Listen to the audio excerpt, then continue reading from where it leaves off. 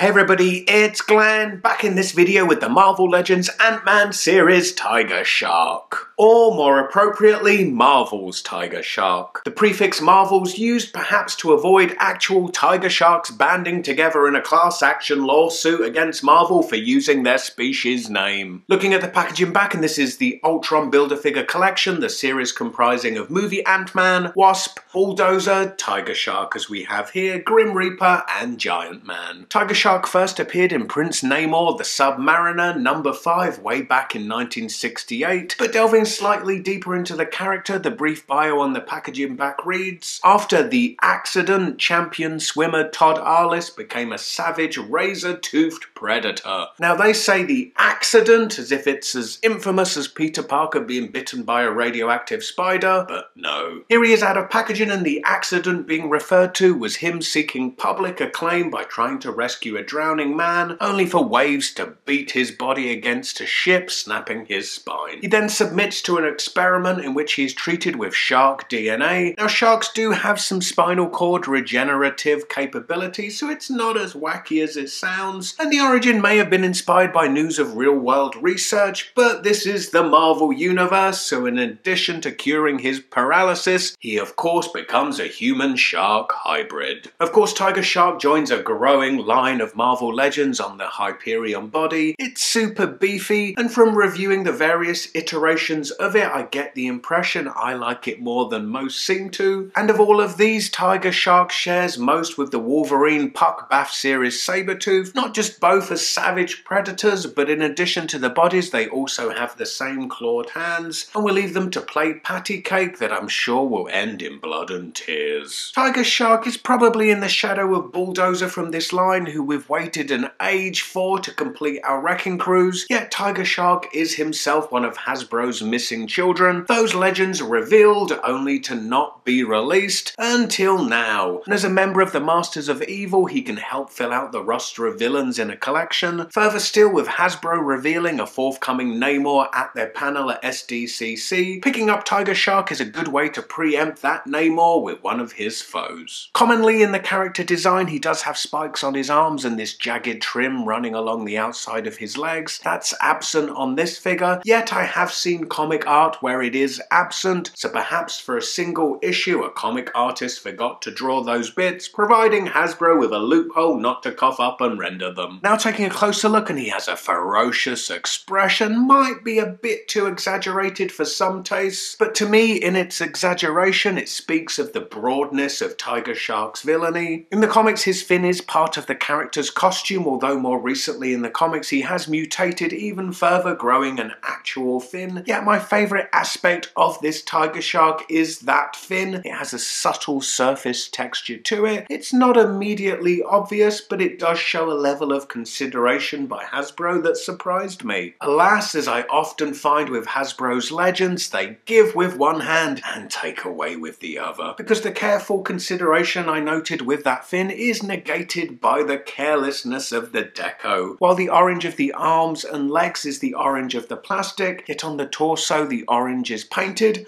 and when I say painted, I mean barely. It's got poor coverage and is patchy, not matching the orange of the plastic. This is something I touched upon in the review of the Giant Man from this series, but here it's worse, and the deco is approaching the level of quality of the dreaded Toys R Us exclusive all-new X-Men box set. Who wants that? Now looking at the head, it rotates, albeit the range inhibited by the fin. Then the head can look down a real decent amount, but it isn't able to look up again owing to the fin. In the comic the fin does attach to the costume down the back, so while on the figure it does still limit articulation, Hasbro have modified the design to allow for some posability of the head. For the shoulder, the arm rotates and moves up this far. There's upper arm rotation, then a double jointed elbow, rotation at the wrist, then a wrist hinge moving the hand down and up, rotation at the waist, then an ab crunch which moves a real decent amount forward and back. At the hips the legs move out to the side, they then move this far forward but not so much back. There's upper leg rotation, then a double jointed knee, lower leg rotation, and at the ankle it's hinge moving the foot back and forwards, plus an ankle rocker pivot that I love. And taking advantage of that pivot, this is the figure posed at its widest stance possible, still with both feet flat on the floor. So all things considered, and that torso deco is really really troubling and hard to overlook. I just wish Hasbro would take that extra step, but as it is, much of what they do with this line is a case of so close yet so far. And I watch interviews with Hasbro staff at SDCC, they mention their tight budgets. Yeah, I can't really feel sorry for a mega corporation that's making money hand over fist. What about our budgets as collectors? Sometimes I just want a bigger reward for choosing to spend that budget with them. So I'd probably say Tiger Shark is a skip, but to his fortune, he gets a buy simply by following probably the worst toy I've ever reviewed. Click the video on the right to see that. As ever, I sure would appreciate it if you could give this video a big thumbs up, subscribe for more, and I hope to see you next time. Bye.